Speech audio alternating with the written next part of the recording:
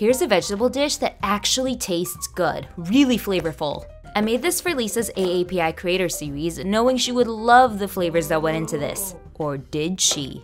It's a Filipino dish called pinakbet, and I'm using a medley of vegetables that I typically saw my grandmothers use. You're basically just throwing everything together in one pan and simmering it in some chicken broth. But the flavor punch comes from the shrimp and fish paste. You can just use one of them, but I like the combination of both. You can also toss in your choice of meat. I typically put shrimp, but this one I kept veggies only. Then serve it with rice for the best combo. Watch Lisa's video to see if she liked it.